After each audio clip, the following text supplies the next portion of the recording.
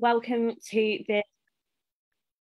Hi everyone, welcome to this aesthetic medicine webinar. Today we are joined by Dr. Hussein from Dr. H Consult. Thank you for joining us. And this webinar is sponsored by Cynosure. And today we're going to be talking about how you can use laser to treat melasma and other skin concerns. So Dr. H is going to do a presentation for you all, and if there are any questions, feel free to put them in the comments on Facebook or in the Q&A chat box on Zoom. So I'm just going to hand over to you now, Dr. Hussein. Thank you. Okay, I'm just going to share my screen. 1 second. Here we go. Right. So I'm Dr. Hussein. I'm going to be talking to you today about PicoSure Pro and how we use it to treat pigmentation in the skin. So essentially, first of all, why do I sort of select this device as a go-to device for pigmentation? Because essentially 755 nanometers is the whole platform of this laser is based on the 755 nanometer wavelength. And that is the gold standard for pigmentation treatment across all skin types. And essentially, you'll probably be aware of the type of work we do. We treat all kinds of cutaneous laser indications, and pigmentation forms a big part of my management, especially because I do a lot of treatment of darker skin types with aggressive laser modalities such as CO2 resurfacing and other things in terms of scar management that can result in things like post-inflammatory hyperpigmentation. So this is something we generate ourselves, and as a result, we have to be able to manage it. So I needed a device that could deliver quick and effective management of all pigmentation indications in the skin. And also, ideally, by not eliciting too much more downtime, because we're obviously getting downtime from one procedure, we don't give them more downtime with other procedures. And also, people in general want to get back to work quickly if they're getting other indications such as melasma treated, or cafe au lait macules, or lentigos, or whatever pigment indications we might be treating on the skin. So I'm going to go through the rationale of why we use this device and how we use this device effectively, and also talk a little bit about my own experience by looking through some cases, and hopefully give you a good overview on what to do if you get one of these beautiful things ready for action in your practice. Okay, so as you can see, it's the only laser that has got FDA approval for things like melasma, nevus avota. FDA approval, for things like melasma, not easy to acquire, because obviously there are not many things that are very specific for the treatment of melasma, especially when it comes to devices. They usually have extended uses or roles, and melasma may be something that you can attempt to treat. There's not very well-defined mechanism of action. It's very interesting because most people, I go to talks as well, and I talk at talks, and I listen to talks, and you often see people saying interesting things that are sort of opinions, like, I never use laser in the treatment of melasma. And I was thinking, well, that's a very strong opinion. I mean, have you ever just touched a laser before, or did you say that because you principally disagree that is a valid method of treating it? Sometimes, these statements mean not much. It's a bit like me saying, I like coffee. Well, that's great. It doesn't mean that it's the only drink, if you see what I mean. So what's very important is that any modality that is used to treat pigmentation problems such as melasma is an effective modality. It won't aggravate things too much. It will result in improvement. And ideally, if we can get that improvement with speed, minimal downtime, and good degree of reduction per treatment, then we're talking about a good, safe, effective treatment for melasma. So, or any other pigment, melanin indication within the skin for that matter when it comes to 755. So why, just a little bit of overview on the background science first. Why picoseconds? Obviously, picosecond, now we've got into sort of the third generation of picosecond lasers. We effectively are able to get our pulse width down to a level where we are specifically apologies, it's a test.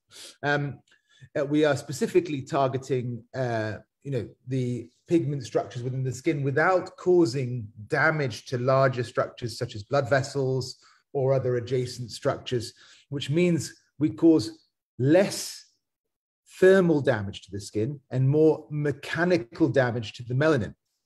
So photoacoustic effect. In fact, much more of a true photoacoustic effect than we did originally get with lasers such as the nanosecond lasers of before.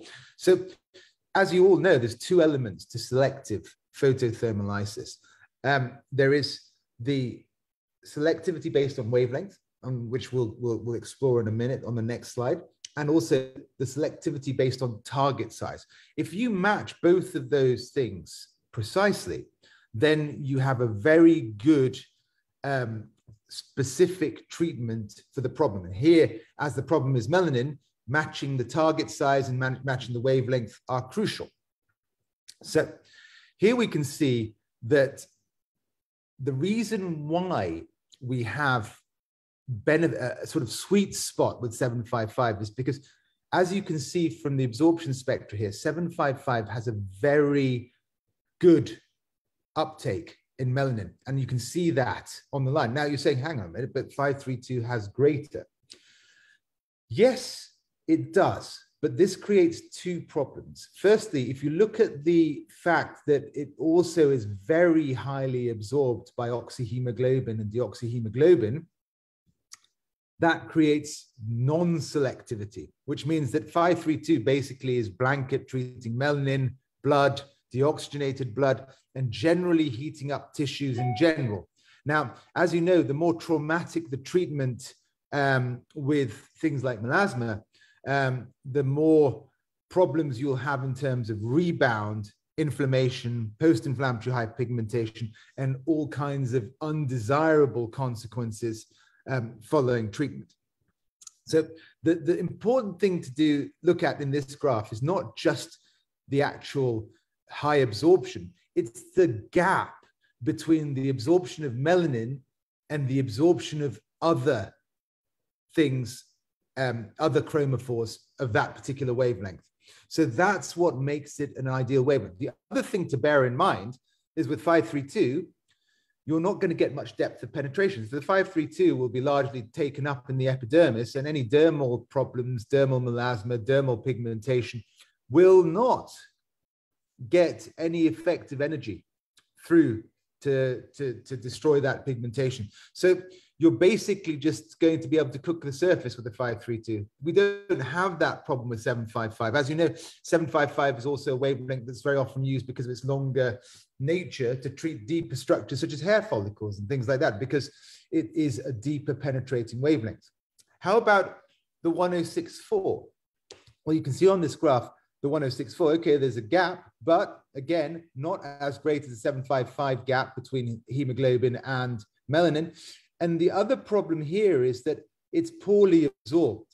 So if you're using a platform that is based on 532, 1064, because obviously, you know, those wavelengths come hand in hand very often, then you really are not using a platform that is optimized for the treatment of pigmentation. And this shows just by examples of sales of these types of lasers around the world. Pigmentation is a big industry in Southeast Asia and obviously areas of the world where skin types are darker. The biggest selling picosecond laser in sort of Fitzpatrick 4 to 6 skin type areas such as Southeast Asia is the PicoSure, based on a 755 platform. because of its specificity for melanin. And there's just simply no question about that. Other manufacturers will probably try and simulate close to a 755 wavelength, but their platforms are not actually based on those wavelengths. So they are sort of extrapolating as best they can and not getting the optimum power in that category. So this is why my go-to was straight away a 755 pico when it came to pigmentation. I knew I needed it from the start. Right, let's go on a little bit to talk about why this specificity is good. So this slide is an excellent slide to show you how we don't get collateral damage. So if you look at when we fire the 755 compared to other wavelengths, the erythema and trauma to the skin is minimal.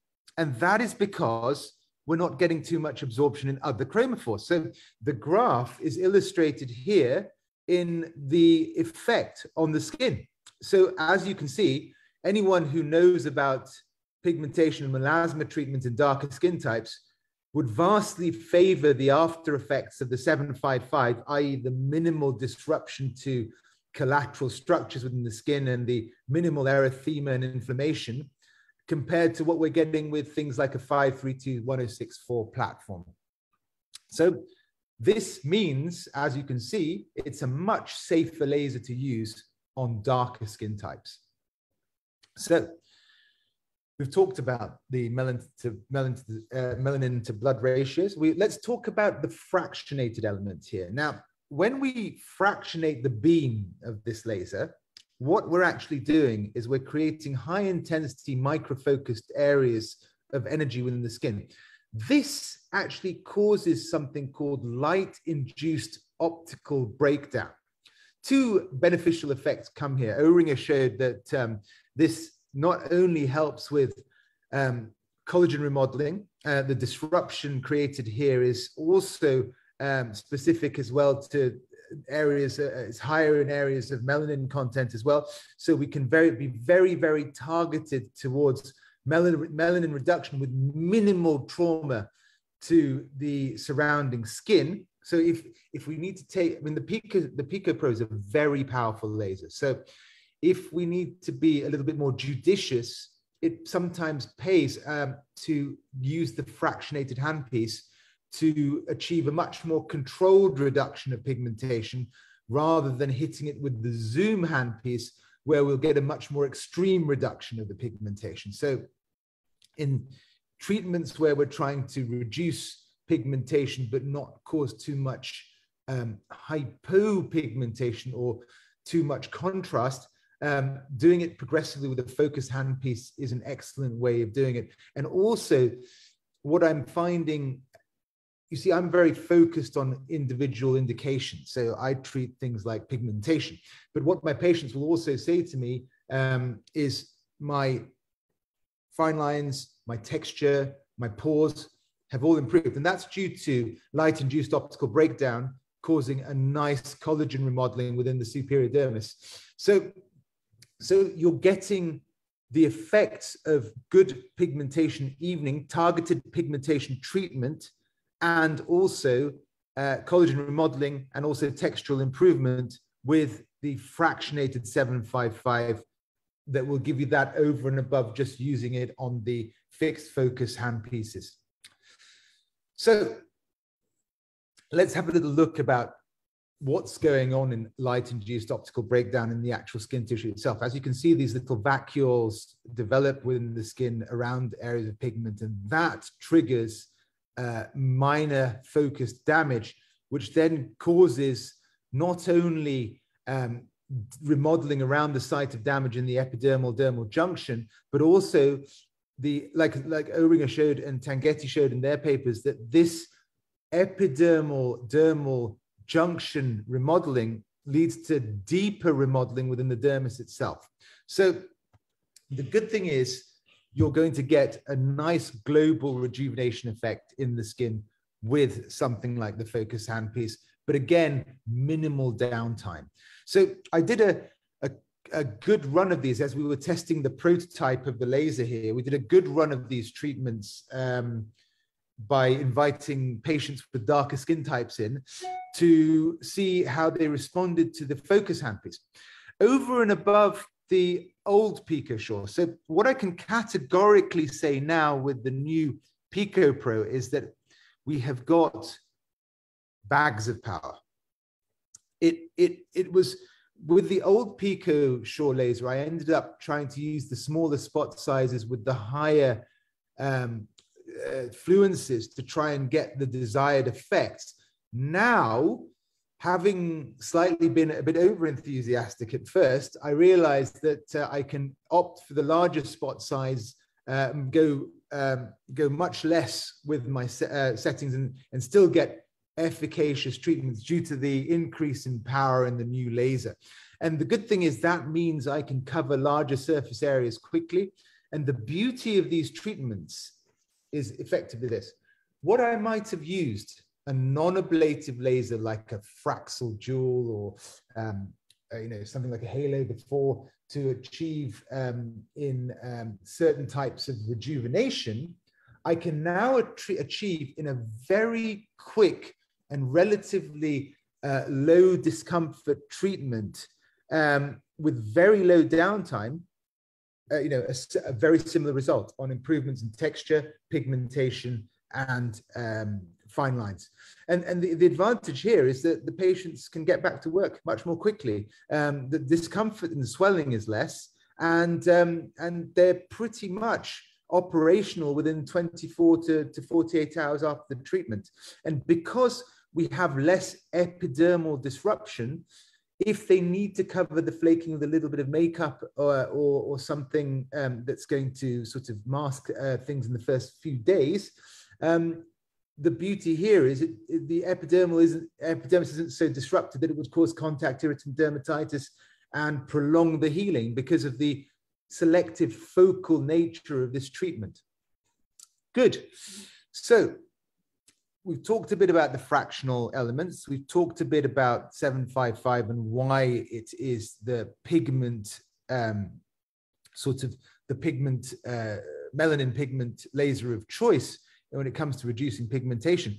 Let's talk about some specific features of this newer generation PicoShore device. So first of all, compared to what you might be used to with the old laser, this laser does have individual control of fluence, no matter what your spot size is.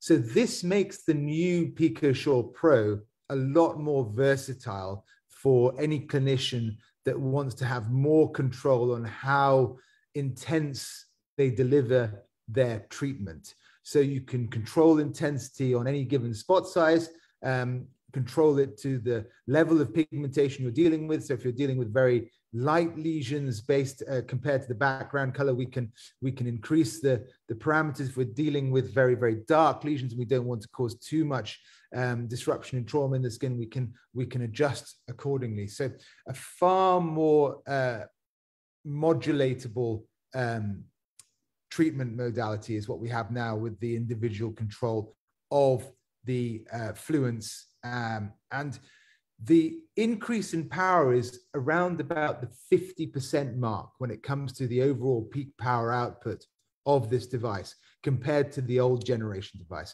So that now makes us have, whereas some indications were towards the higher end of what the PicoShore, the older generation, could achieve, those indications have now fallen well into the easy day-to-day category of what this laser can do.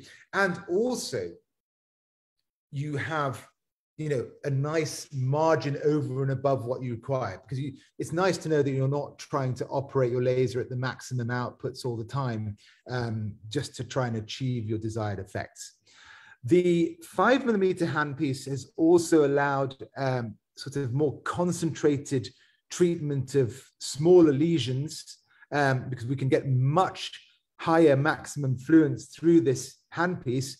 And because of the smaller spot size, we can also sort of focalize the treatment to small areas without having to overlap onto normal skin.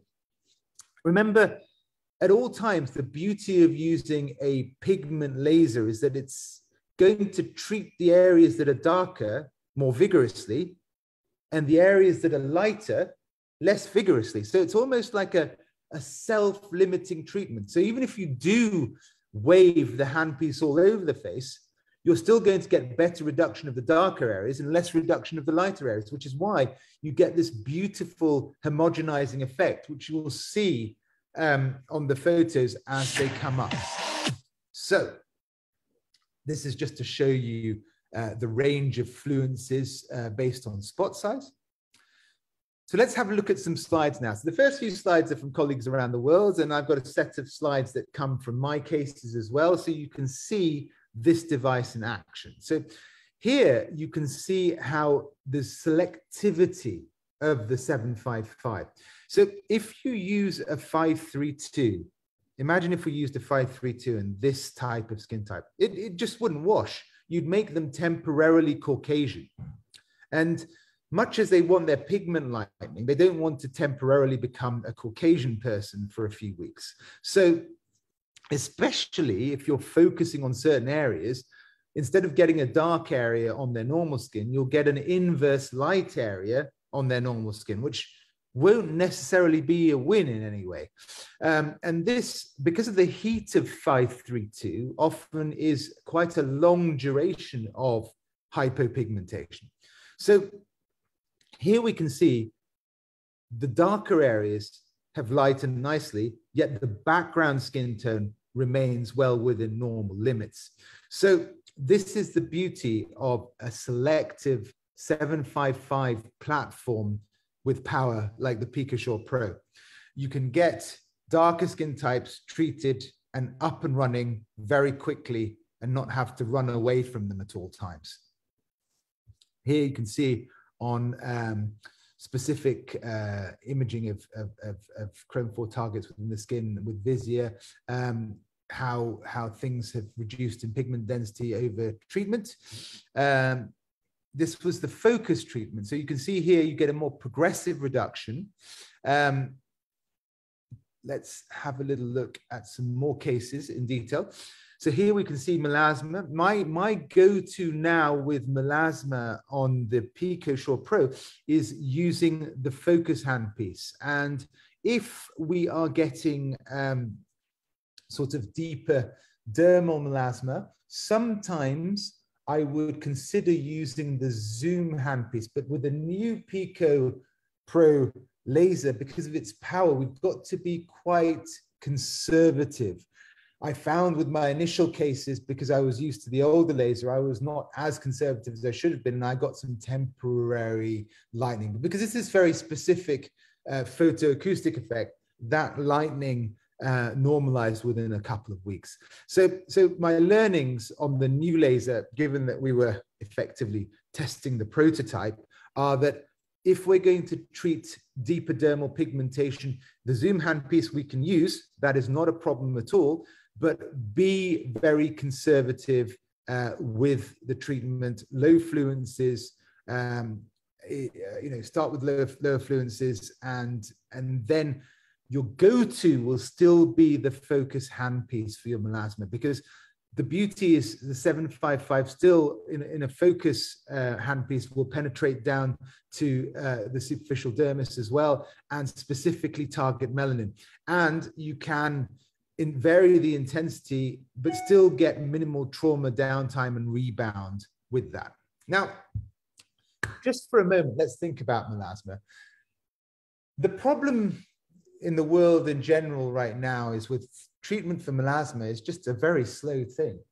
The thing that really annoys me when I see doctors talking about it, they talk about topicals, they wax lyrical about hydroquinone, and I mean let's talk about mainstay treatments like hydroquinone. There's always an indication for things like hydroquinone, but if you have melasma, I had a patient just before this webinar, actually, funnily enough, it seemed to be a melasma related day. She came in, she had melasma since 2013. And I said, well, how have you treated it so far? And she said, well, I've used a number of sort of over-the-counter topicals, and then I've been prescribed things like hydroquinone, and it helps, but it helps really slowly. The thing is, patients with melasma, women with melasma, for example, they have it every day of their lives, and they're bothered by it. If you say to them, we might be able to mildly reduce it over the period of many, many months, there's not great leaps of happiness in that patient. It's like saying, we're going to make you better over a period of 40 years.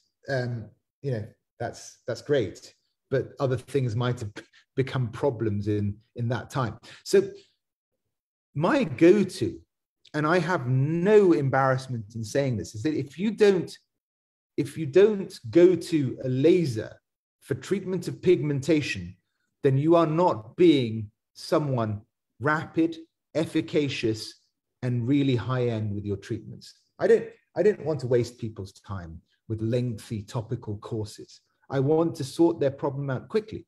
I might then put them on maintenance topicals afterwards to help make their cells more dormant, but it's not going to be my mainstay treatment. And why a chemical peel? Well, a chemical peel is hardly specific. A chemical peel gives you a chemical burn of the whole skin surface. This is a bit like saying, well, you know what? They've got melasma. I'm just going to take my erbium YAG laser and resurface the top of their skin. Well, we all know that that's probably only going to temporarily cause some benefit, and that's very rapidly going to cause other problems like post-inflammatory hyperpigmentation, rebound, and melasma.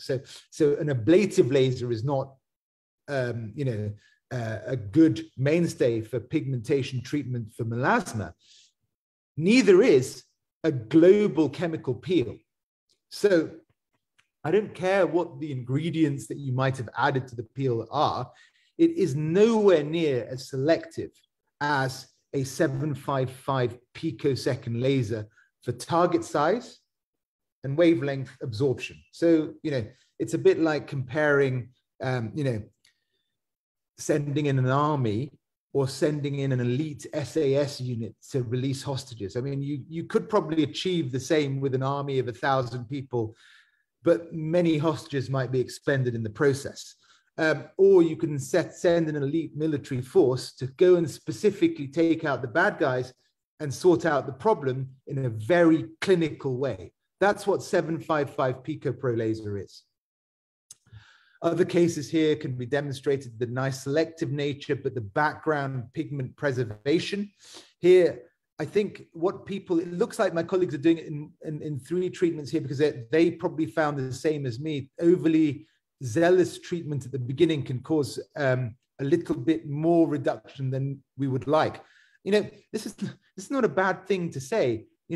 Be careful, because your device is very powerful and it does things very, very effectively. So perhaps just use it a little bit more judiciously. That's an excellent thing. Very often in the device world, we're posed with devices that even when you max out, they don't deliver the expectations that something like this can easily deliver. Another beautiful case where you can see FLDs and sun damage nicely mopped up, but again with no hypopigmentation on a Fitzpatrick skin type 4 here. So beautiful selective pigment reduction. And this is what I mean by it treats the pigment where the pigment is, and the pigment where the pigment is unwanted. The pigment that is wanted doesn't get harmed. So that is a beautiful tool. Acne scarring, macular hyperpigmentation as well. At the end of the day, if the pigment chromophore is melanin, then this laser will sort the job, whether it be epidermal, dermal, melasma, post-inflammatory hyperpigmentation, or any form of melanin within the skin, nevus sevota. All these melanin pigments will be selectively reduced. Here we go for nevus sevota. You can see the nice clearance we would have got with the zoom handpiece here. Unifying skin texture. Here it's much more textural and improvement as well, not just the pigment within the skin, which is why we can use it for low-grade epidermal and superficial dermal irregularities as well. Darkness around the eyes, obviously nevus of Ota here. So again, cases of nevi that have been sorted out. Macular pigmented lesions such as sort of DPN seborrheic keratosis type lesions can be nicely dealt with as well. So let's talk about some of my cases now, so I can give you a little bit more background to this, because obviously talking about other doctors' cases is great, but I can't tell you exactly what was done when we were there. So this is some of the cases that we've been doing on testing the Pico Pro prior to its release. So here we had a Fitzpatrick 4 skin type with lentiginous. Now, previously, I would have, when I had a Q-switch laser, for example, have done this with a 532. The way I would have prepared this patient would be to say to her, look, what's going to happen is your skin is going to crust, it's going to fall off, it's going to leave a hypopigmented red area. Then this area will slowly heal. It will then become darker. Then you'll think that the pigmentation has come back, but that's not actually a lentigo. That is actually post-inflammatory hyperpigmentation. And then after about 2 months, it will settle down. And they go, so what, in 3 months, this will get better? Well, yeah, it's going to take a while, but at least it will be sorted. That's the kind of expectation management we had to give in the older generation of lasers. Now we can get to this result within literally 2 or 3 days, maybe 5 days at max. There's a little bit of erythema there, residual, but you can see it's nicely cleared. There's no hypopigmentation. She looks like a normal patient within 3-4 days, and she doesn't have to do much in terms of covering the area. Tough pigmentation challenges as well. You can see this is a sort of Becker's nevus that was already treated with long pulsed Alex in the past. Here, with just one treatment with the Pico Pro, we've fragmented it with the Zoom handpiece, as you can see, into much smaller fragments. You can actually see the outlines of the spot size. And in the Becker's nevus, which is as all dermatologists know, is a very exceptionally challenging lesion. The only stories at the moment that people give with Becker's nevi is, here's one I've treated for years and look, it is a bit better. Well, here's one we treated with one treatment and it's a lot better. So in those beer conversations, I would be definitely winning right now around a table of other doctors. So that's the advantage of specificity with picosecond 755. Here, someone decided to take the little dark brown spots out with surgery in this nevus spillus, but obviously they didn't decide to cut the whole thing out. So it left us with this interesting nevus, but we decided to try and blend things a little bit more. And this is again after one Zoom Pico Shore treatment. You can see we've got quite a comprehensive reduction. And again, not that ridiculous hypopigmentation that you get with things like a 532 nanometer laser. Now this, what kind of comical stuff is this? This is someone we hyperpigmented when we treated their acne scarring. As you can see, he's got a mask of hyperpigmentation. It is not bizarre melasma. It is a poor guy after CO2 that I performed. Now, obviously his acne scarring is a lot better, which was the overall purpose. But as you can imagine, he was quite shocked. No matter how much we told him, don't worry, you'll get hyperpigmented and it'll get better. He sent a text to me saying, it's getting me down a little bit. And then at that point, I took mercy on him and said, come in, let's get this sorted out with the Pico Pro for you. And literally within 4 days, he was looking like the picture on the right. So no matter how bad your post-inflammatory hyperpigmentation is caused by merciless human beings like me, at least I can make it better and solve my own problems. So there you go. Post-inflammatory hyperpigmentation, courtesy of Dr. H, treated courtesy of Dr. H. Pico Short, Pico Pro. Here we go with a gentleman. This is a great slide to show you how far technology has come along. This gentleman came to me Because guess what? On the left, he had this birthmark and they used long pulsed Alex to treat it. And he lost his beard hair. So in the old days, it was a choice between, well, we could try and lighten your birthmark, but you are going to lose your beard. So now he's obviously a little bit upset about the beard loss and he wants a hair transplant in that area. But when we do the Pico Pro, because of the selectivity of the picosecond wavelength for the target, we cause no damage to hair. So they can still, had this treatment been started now, he would still have his beard. And to boot, he would have a much better reduction of his birthmark as well. So things mercifully have come a long way and selectivity has come a long way and it's almost one of the lasers that I would say that incarnates the most advancement that we've experienced in the laser world of selectivity for target wavelength and selectivity for target size is the Pico Pro. Here we go on melasma case. This was an old Pico treatment. Now, the good thing is I was operating at the higher end of the old laser spectrum with this treatment. Here, this is pretty easily achievable with very, very mild settings on the Pico Pro. So do not be afraid that your laser cannot cut it. The Pico Pro most certainly can. Here we go. I slightly overcooked this one. You can see this was one of my earlier cases when testing this prototype laser. So you see I've caused a little bit of hypopigmentation, but as you can see, it rapidly repigments there in the center because this is photomechanical effect, not photothermally induced hypopigmentation. So the recovery time for this is much faster. And as you can see, the degree of erythema compared to something like a 532 treatment to this is a lot less as well. Difficult cafe au lait macules that don't have high contrast on darker skin types. So we can also do that with the 755. Here, honestly, I could have been a little bit more aggressive. So the biggest thing here in getting used to this laser, but now we've got 6 months of experience with it, is getting the right balance of energy, spot size, fluence, fractionated or non-fractionated. And once you sort of get experience with that, you can just deliver very, very safe, rapid recovery treatments. It literally will be your go-to device for any pigmentation.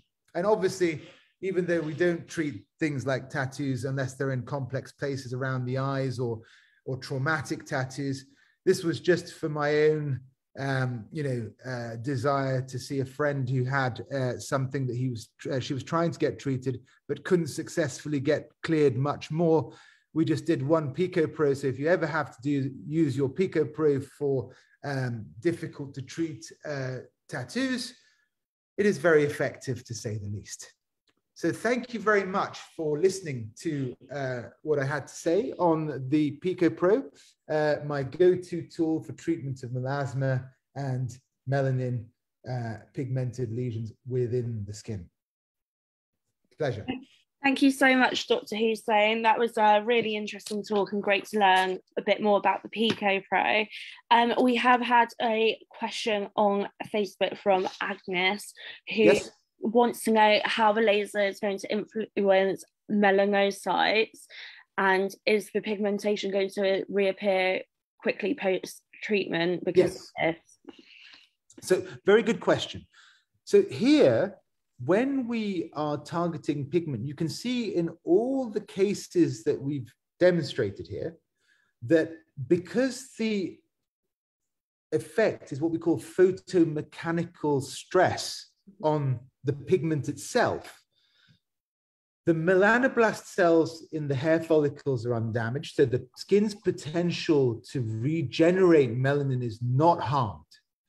I mean, there may be occasions if you were being very non-judicious with your treatment that you might cause long-term hypopigmentation, but we've never, no matter how, I'm not one that is known for their light-handed approach in my style. So I have never caused a permanent hypopigmentation with this laser.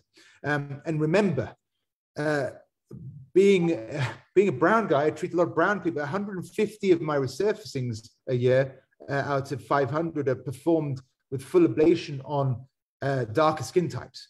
So, and that's using dangerous lasers like CO2 and erbium. This is an exceptionally safe device. I do not lose any sleep about people. Even if I use the Zoom handpiece on an aggressive setting, I know that if I temporarily hyperpigmented them, within about 2 to 3 weeks, they will repigment, and that's not a problem.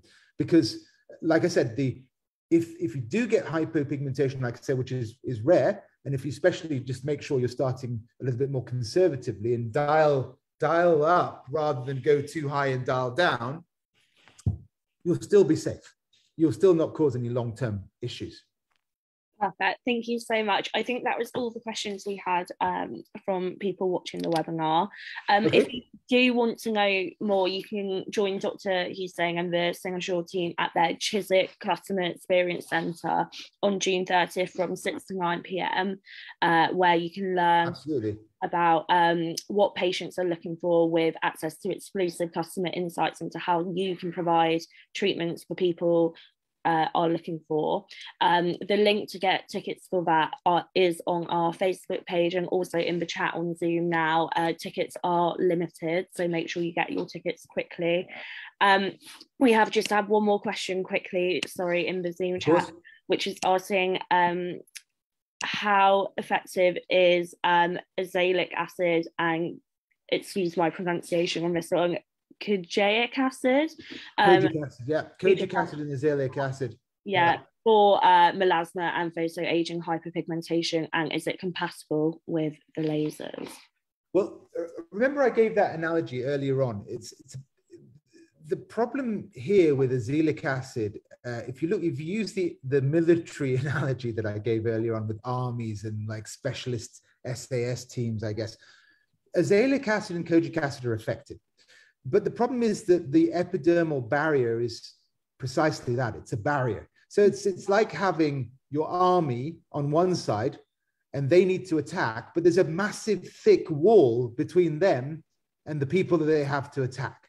Now, for topicals like azelaic acid and kojic acid, once they get through this wall, most of their concentration has decreased down to a fraction of what it was when they were on the other side of the wall. So the effective concentration of the active ingredient getting to the site of action is the problem when we're using surface applied topicals.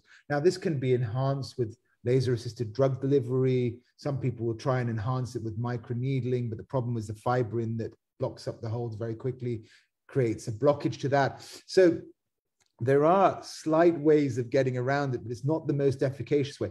To a laser, the epidermis, like the 755, the epidermis might as well just be transparent because it doesn't get stopped by the physical barrier of the epidermis. The light and the photons pass straight through it, like the light passes through a window, basically. So you don't have a glass window and don't get any light through. On the contrary, all the light comes through it. So the same with the 755, all the laser energy gets to the target, which makes it a much more focused way of dealing with pigmentation. So it's not that azelaic acid or kojic acid aren't effective.